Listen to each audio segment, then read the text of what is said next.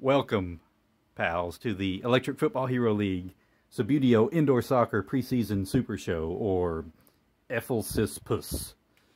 We're now less than 100 hours away from Match 1 of Week 1 of Season 1 of the EFHL Indoor Soccer Spectacular. 40 players on 8 different squads will face each other in 40 matches and 3 postseason matches throughout the next several weeks. It's a 10-week structure. Aside, in the real world here, it's going to take far longer than 10 weeks to play this out. The 2 divisional games will spell Week 11, and the championship game will be Week 12. So, what are we going to do today? Well, we're going to have a look at the structure of the EFHL as far as the 2 divisions and the 4 teams within each division. We're going to have the briefest overview of the rules in a nutshell. We've already covered those in depth in a previous video in this playlist. And we're going to meet the squads. We're going to have a look at all 8 teams and each of the 5 players on each team. Okay? And let's just go ahead and have a preview of the 40 players here up close. I'll point them out to you. We have in the Norman division, we have the Guildford Griffins, the Huddersfield Hydras, the Liverpool Leviathans, and the Watford Werewolves. In the Saxon League, we have the Cardiff Krakens, the Fulham Firebirds, the Manchester Manticores, and the Southampton Centaurs. And we'll have a look at each of these players in due course. So now, let's talk a little about Subbuteo Indoor Soccer in the context of the EFHL. We've already, as I stated before, gone in depth on the rules. Very similar to 11-a-side soccer, except we only have 5 players on each team. It's 5-a-side. It's indoor. It's arena. We have a wall surrounding the entire pitch, which measures 60 centimeters by 40 centimeters. That is to scale with a typical example of a 5-a-side indoor pitch. There are no throw-ins or corner kicks in EFHL indoor soccer because there are no touch lines other than the space between each of the goals. The only time the ball is considered out of play is if it should happen to bounce over or be kicked over the wall, which rarely happens because I don't do a lot of chip shots for reasons. Primarily, there's a mirror, a wall mirror on stage left over here, covered up with one of my felt football fields. I'm not going to risk breaking that mirror with chip shots, and if I send a chip shot this way, it could get lost in paint or colored pencils or crayons or any of my other art supplies over there. So we don't do chip shots here, and it's technically not against the rules, but I just like to keep the ball in play. Another characteristic of EFHL Subbuteo Indoor Soccer is that the goalkeepers must stay inside the goal areas, and the outfielders must stay out of the goal areas. That's the hemispherical semicircle there on both sides in front of the goal. Failure to comply with that rule results in any number of penalties. And there are plenty of fouling opportunities in Subbuteo Indoor Soccer. However, there are no yellow cards or red cards. Sliding tackles are not permitted, and that simply translate into a figure hitting an opponent prior to hitting the ball. That results in a loss of possession if you have it, or at any rate, a free kick is awarded to the other team. A direct free kick. Goals may be scored from anywhere outside the goal areas themselves. What that means is that a goalkeeper can't kick the ball all the way down the pitch, and if it goes in the net, or in the goal, that's a non-goal, and because it was kicked from inside the goal area. Okay. Otherwise, anywhere on the pitch is fair game, even on the other side of the halfway line. That's what differs the EFHL indoor soccer league from other five-a-side indoor soccer leagues. Matches consist of 2 6-minute halves, equaling 12 minutes in total.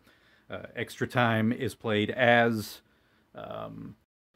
dictated by the referee. And extra time is solely at the referee's discretion, aside my discretion. Taking into account certain factors like setting up for a kickoff after a goal is scored, or positioning figures after a foul is committed, or injuries, aka if a figure falls out of its base, the time it takes to put it back in the base, or any other number of things. For example, stopping to consult the rules. That's all padded into any extra time allowed, but full time expires after 12 official minutes in these matches. Now, in this first season of Subbuteo indoor soccer play, there are no tiebreakers. A score that ends in a draw is recorded as a draw. Exceptions: the two postseason divisional matches and the championship match. There must be a clear and decisive victor, at which point EFHL extra time tiebreaker rules will go into effect. Please note that will most likely change in the second season if the EFHL draws in enough different squads to mirror the Premier League's competition structure, at which point it will be entirely point-based and all draws are recorded as draws. And championships are decided solely upon the number of points earned rather than playoffs and a championship match. And even before the first official game of the season, there is already much interest in further teams joining this league for its second season, including several Premier League English teams. In fact, Liverpool Football Club, not to be confused with the Liverpool Leviathans, have shown some interest in a sponsorship and joining this league with 5 of their players. In that event, the Liverpool Leviathans would most likely move to Leicester, and if either of the Premier League Manchester clubs, Manchester City or Manchester United, join the EFHL, then the Manchester Manticores will more than likely move to Middlesbrough. Okay, but there are currently 8 Premier League teams that are interested in perhaps becoming a part of the EFHL next season. And very quickly, those teams are Manchester City, Manchester United, Liverpool, Arsenal, Tottenham Hotspur,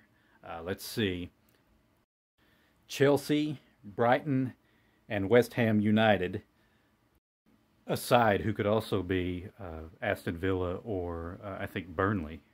Their kits are very similar. But should all 8 of those clubs commit to the EFHL, that would double the size of the league, 16 clubs, and at that point, I think it would be no trouble at all for 4 additional clubs to join at that point. I'm already planning a couple more hand-painted teams like the ones you see on the pitch here, or who knows, maybe the EFHL commissioner could entice 4 more Premier League teams to join. So we'll just have to see. But that's far into the future, at least 5 months in the real world into the future, because that's probably about how long this is going to take to play out. If I manage to upload one match every 3 days, and that may not always pan out depending on how busy I am. But it's certainly manageable. About a half hour's time commitment to play a match, and that includes all the polishing of bases prior to the match and all the tear down afterwards. The match itself, I could probably, 12 minutes plus a 2-minute halftime, that's 14 minutes, plus a little jibber jabber in the first minute or two, and a little jibber jabber at the end, and then back to the studio, and it's going to give us around 20 minutes per match total. And I think that's quite manageable for what we're doing here. Now, before we look at any of the paperwork I've drawn up, very quickly, here's the official timepiece for those of you who may be interested. This is probably a 20-year-old device. I cannot believe the battery still works in it, but this is, you know, quite simply how we're keeping time, like so. Okay, nothing fancy. I was using an application on my extra old cell phone, but I found that to be more trouble than it was worth. The stopwatch is perfectly fine. Now, depending on how far I'm zoomed out, you might once in a while see these video cassettes on the edges of the screen here. This is simply the same width as the game board itself. It allows me to put these weighted goal rods back further so they don't pitch over and send the keeper up into the net. I am using customized goal rods here with about 40 cents of weight on them to give me a little more defensive power, using these as solo goalkeepers, which, you know, that's what we're having to do since there's only one individual controlling both teams. I'm still sticking with the no diving saves rule, because diving saves are quite effective with these Subbuteo goalkeepers, and exception when an outfielder is kicking the ball back into his own team's goal area. We'll go ahead and allow a diving tackle to prevent an accidental own goal, which is still going to happen every now and again. But that's the only point. Another exception is going to be on penalty kicks, at which point I am going to allow the goalkeeper to execute diving saves, okay, to make penalty kicks more challenging. Now, if you're playing with this rule set with two people, disregard that. Do whatever you have to do to prevent goals, okay, as long as you keep the goalkeeper on his stick within the goal area. Everything's fine. And also, per the rules of Subbuteo, the stick must remain flat on the pitch. It can't, you know, we can't none of this. But we haven't even talked about that because that just doesn't happen because my goalkeepers are always stationary. Okay, before we have a look at the squads and the players, let's just go ahead and open this notebook. And I don't know how well you're going to be able to see this. Let me go ahead and take the rules out of here because they're going to fall out if I don't. I'll just flip this around like this. Here we have the season standings sheet. I just whipped this up very quickly. We have the Norman Division and the Saxon Division. And here's what we're tracking. Total number of points, total number of wins, losses, and draws. Okay? The points are determined by wins, losses, and draws. A win counts for 3 points. A draw counts for 1 point. A loss, no points. That is exactly the same as the English Premier League. I hope to be able to use the points to determine seeding, first, second, third, and fourth place within each division. If that doesn't work, we'll go off wins, losses, and overall number of wins, okay? If that doesn't work, we'll use overall number of divisional wins, and we're also keeping track of divisional wins, losses, and draws, okay? If we still have a tie for some reason, we'll go off total number of goals scored by the squads. If there's still a tie, and that's, you know, I've got all these fail safes going here, folks, we'll use the fewest number of goals allowed to break the tie. Saves and penalties, that's just for my own edification and my own interest. I want to see how many saves the goalkeepers manage per squad per the entire season, and also how many penalties these players, ergo me, myself, are scoring, because the fewer the penalties, the better, but it's always going to happen. Okay, so we have the Norman Division with the Griffins, the Hydras, the Leviathans, and the Werewolves, and we have the Saxon Division with the Krakens, the Firebirds, the Manticores, and the Centaurs. We're going to keep track of the top scorer in both divisions, and I'm going to do that with these little individual team cards. Nothing fancy here, folks. Again, this is more for me than anyone else, and I'm going to keep track of some information on these as well. And we'll also we'll have the 2 divisional games for the Norman Division and the Saxon Division to determine who's going to the championship. We'll play the championship to crown the EFHL champion, and at that point I'll this will be the commissioner's decision on who the most valuable player for the entire season will be. Pretty simple, folks. The most challenging thing is going to be breaking ties it's because there's, you know, with only 40 total games plus the 3 playoff games. There's a greater risk of ties than you would get in the Premier League, which is, gosh, how many games is that? It's like 38 games per team throughout the entire Premier League, and there's 20 teams in the Premier League. That's a lot of soccer, folks. So, and you know, maybe next year we'll get to that point. So, all right, now I have taken the liberty of going ahead and whipping up the schedule for the entire season. We're only going to look at week 1 right now. There'll be 2 interleague matches and 2 divisional matches. Interleague means that it's a matchup between someone in the Norman division and the Saxon division. A divisional match means it's within one of the 2 divisions. Okay, if you're a fan of the NFL, that probably makes sense. So the first match is going to be the Southampton Centaurs, the newest addition to the EFHL, versus the Guildford Griffins. Game 2 will be the Manchester Manticores versus the Cardiff Krakens. Game 3 will be the Watford Werewolves versus the Liverpool Leviathans. And Game 4 will be the Huddersfield Hydras versus the Fulham Firebirds. Now, there technically is no home field advantage. As far as I'm concerned, everyone's gathering to central London to play these matches in the official EFHL Subbuteo indoor soccer arena, okay? Very little information to record, at least within the tables here. I'm going to, you know, the goals scored, which will determine the victor or whether it's a draw, number of saves, and number of penalties. And again, that's for my benefit. I'll record all this while I'm watching back the matches, and that will go on the sheet here. And I made plenty of room for notes so I can keep track of the name of each scorer and any other information that I want to record in here. Controversial referee decisions, there will be plenty, folks, and things of that note. So there you go. And of course, there's, you know, there's 10 weeks of this plus the semifinals and championship match, which I went ahead and made 4 spaces for that in case there is some sort of tiebreaker we have to do in a divisional match or in a divisional league. I think you know what I'm saying. If we get to week 10 and there's still a tie for 2nd and 3rd seeding or something like that, if there's a tie for 1st and 2nd seeding, we'll just go for those 2 teams and put them in the championship. But if this is not likely, but if there would be a tie we can't break between seed 2 and seed 3, we would have to play a tiebreaker in order to establish who's going on to the divisional match. Okay.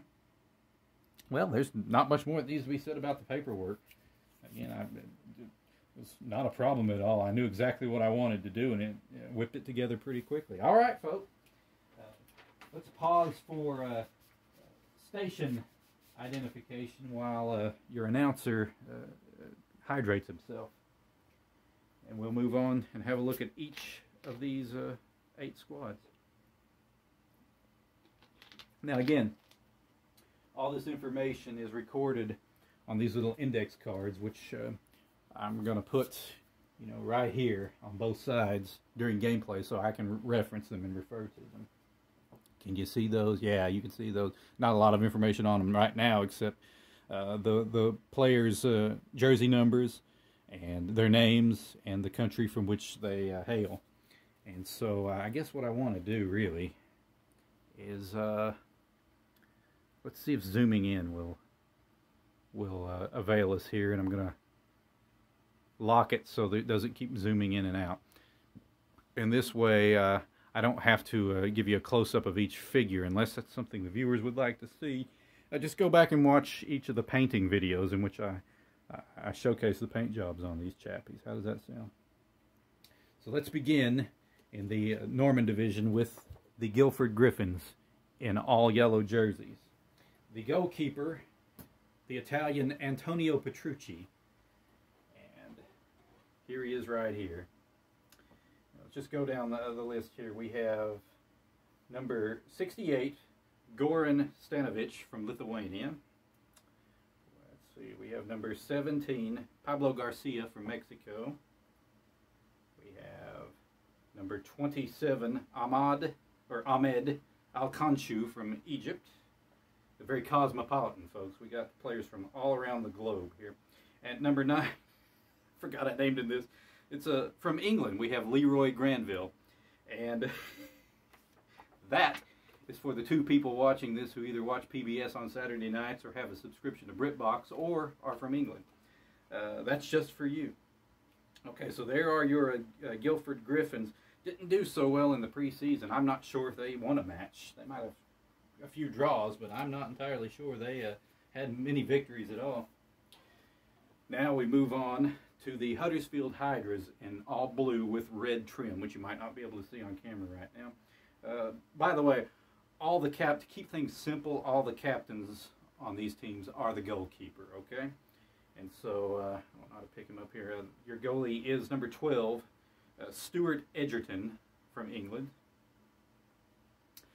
And let's just go down the roster here. We have number 89, Cesar Colombo from Brazil.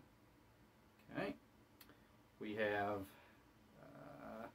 this is number 44, this is Klaus Gruner from Germany. We have number 83, Lo Zhuozhuang from South Korea. And we have number 34, Terrell Wilson from the United States. Okay, that is your Huddersfield Hydras in the Norman Division.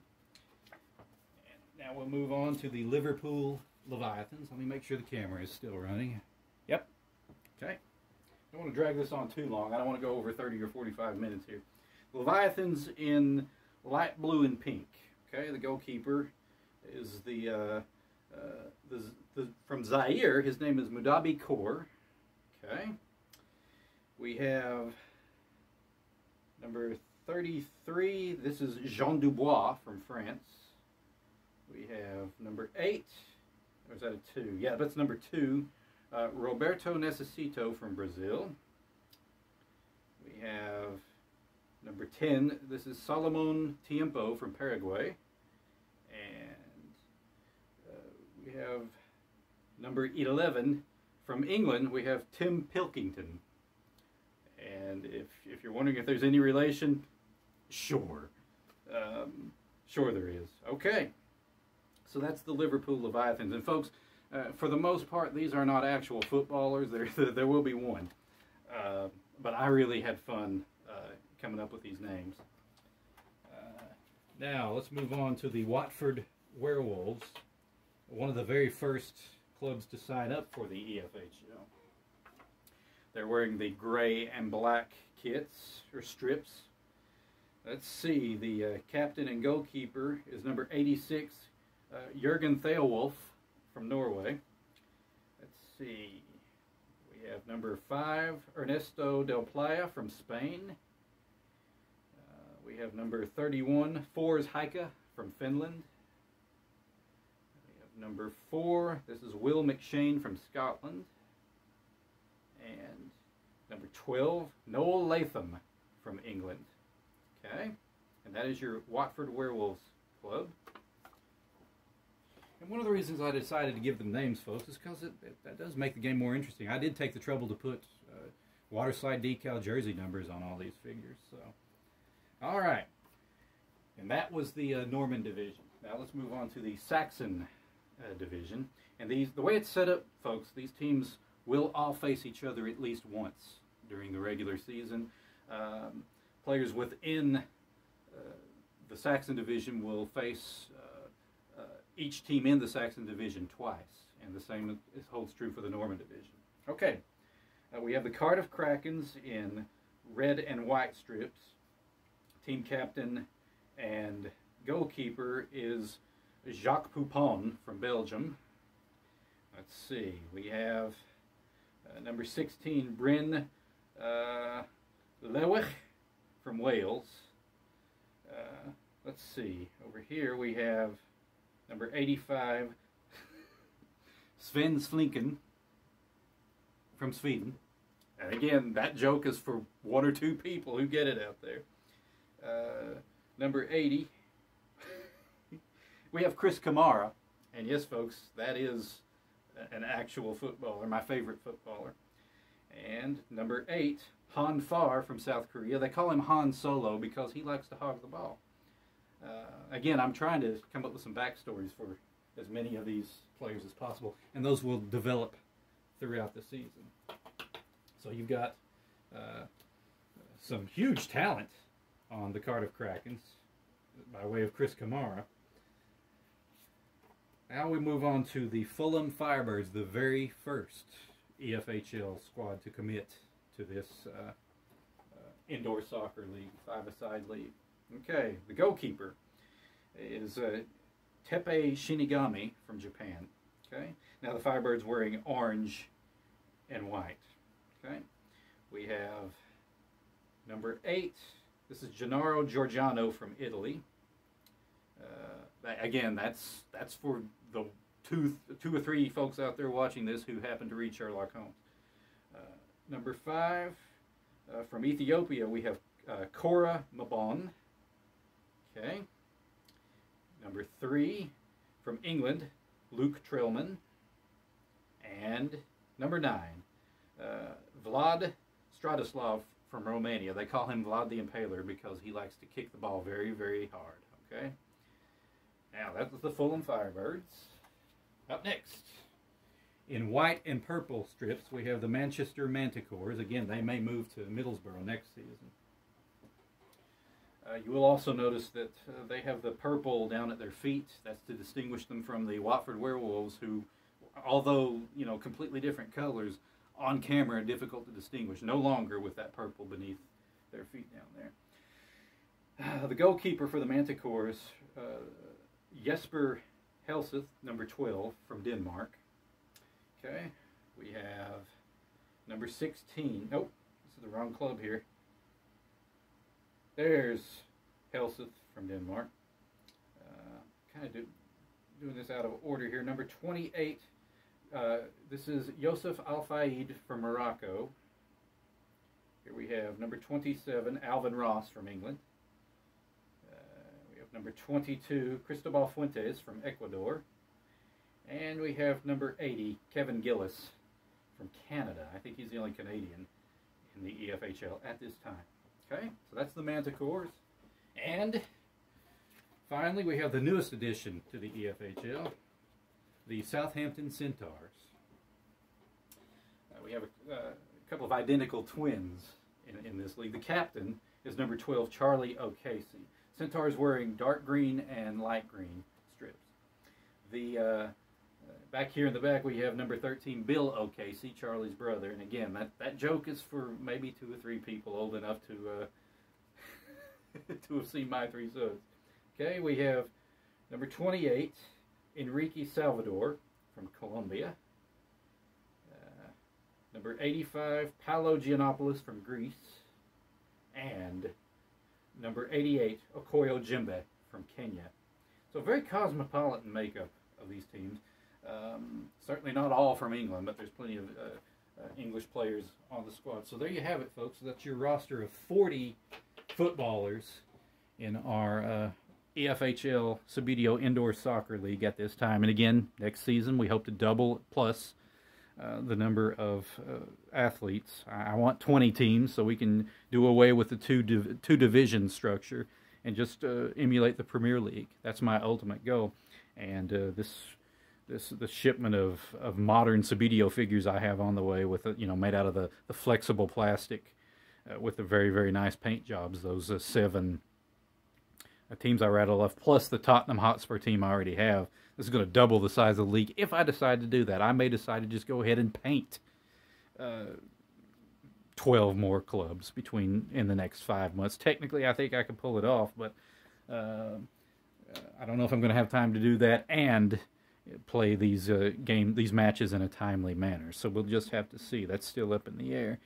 I have no problem with mixing actual Premier League football clubs with these made-up fantasy teams. That's the only difference will be the bases beneath their feet. These bases are all transparent super footy bases. They're technically heavyweights, and I've found that there's no great advantage over vintage Subbuteo lightweights or these modern Paul Lamond bases, which may not be the best, but they slide quite nicely with furniture polish. I'm not using furniture polish on these bases. I'm using whatever is inside this tin. This was sent to me with the Flick for Kicks indoor soccer game board, so whatever that is, I just, dab them in that and then wipe off the contents, and that does the treat. And I found that over time you have to polish them less and less as you build some polish up on the bases and give them a nice sheen, buff them up. It works quite nicely. So, well, folks, I think we're wrapping things up here. This has been this went exactly the way I hoped it would. We've already talked about the referee here. His name is Giuseppe Torino, the famous or infamous Napoli striker. His nickname was Mons Vesuvio in his heyday.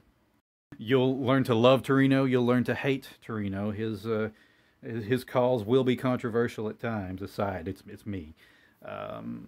And for those who have not been watching my Subbuteo gameplay videos, yeah, this is solo. This is solitaire, folks. I'm playing myself. It's me versus me, and I've discovered it's quite easy to be nonpartisan when playing these matches. I just kind of shut my brain off. I'm worried, I'm trying to score goals no matter which players I'm flicking. That's my impetus here, and it's working quite well. Making snap decisions is the key in that regard, to be nonpartisan and non-biased. And I could tell Porkies and say to viewers that my primary goal here is to entertain viewers, but my primary goal is to entertain myself. And as long as I'm entertained, it's all good.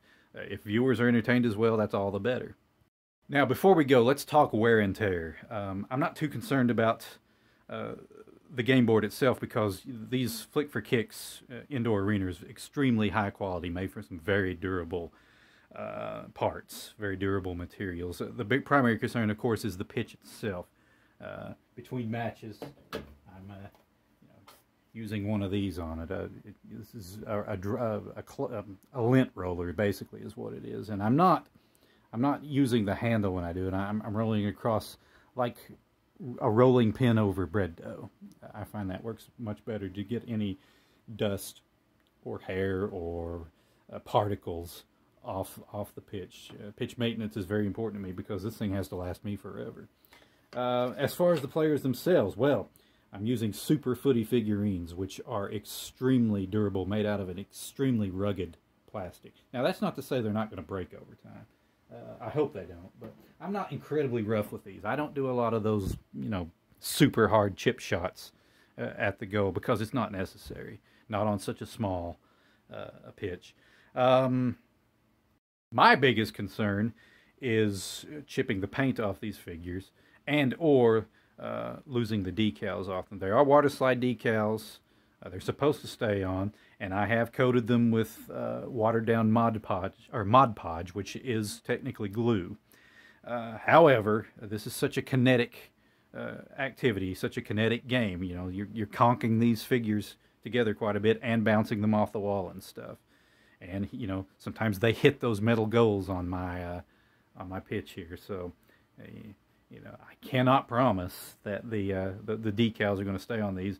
And if that happens, I may not be able to identify the figures as readily. We're just going to have to play that by ear, so do keep that in mind.